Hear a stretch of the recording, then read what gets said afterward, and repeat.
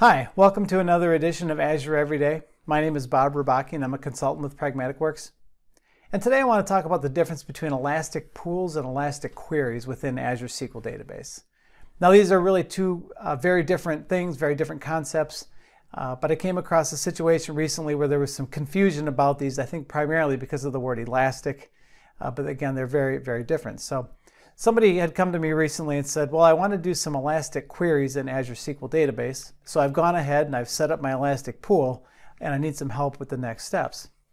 And so to start, I just want to explain that you do not need an elastic pool to do elastic queries in Azure SQL Database.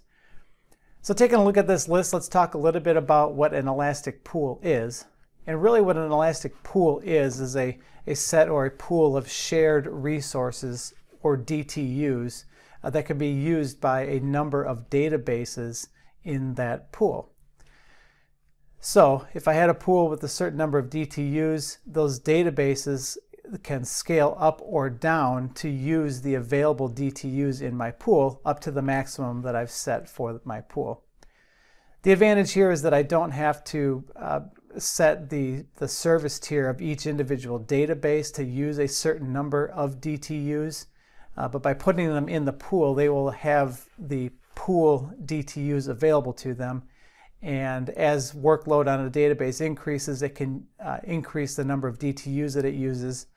And likewise, if it's not being used, it'll reduce the number of DTUs that it uses. But I don't have to change anything about the database to take advantage of that automatic scale up, scale down.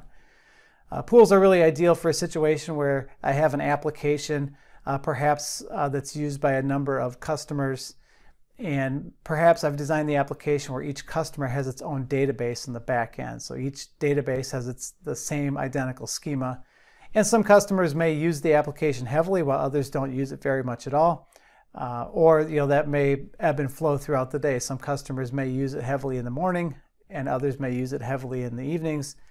And by using an elastic pool, I can let the pool kind of manage how the resources are used by each of those databases throughout the day. So that's just a little bit about what an elastic pool is. So let's switch over and talk about elastic query. What elastic query really is cross-database queries. And so we used to be able to do this with SQL Server on-premises with linked servers, and this is kind of similar. And the way we do elastic queries is through external tables. And so I want to show you what that looks like on this screenshot from SQL Server Management Studio, where I have two sample databases. One's a sample OLTP and one is a sample DW.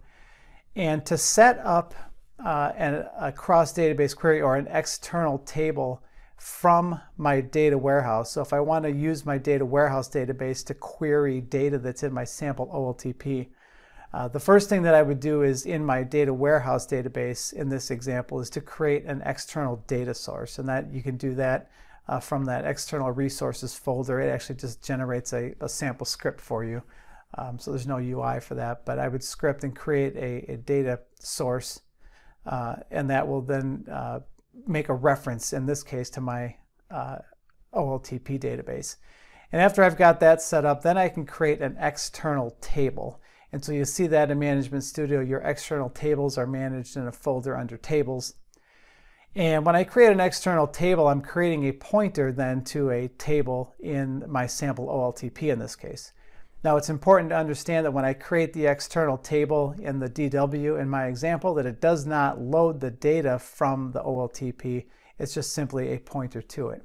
But once I've created that external table in my data warehouse pointing to the OLTP, a query executed from my data warehouse referencing this external table will actually read data from the OLTP in my case, and this is an elastic query.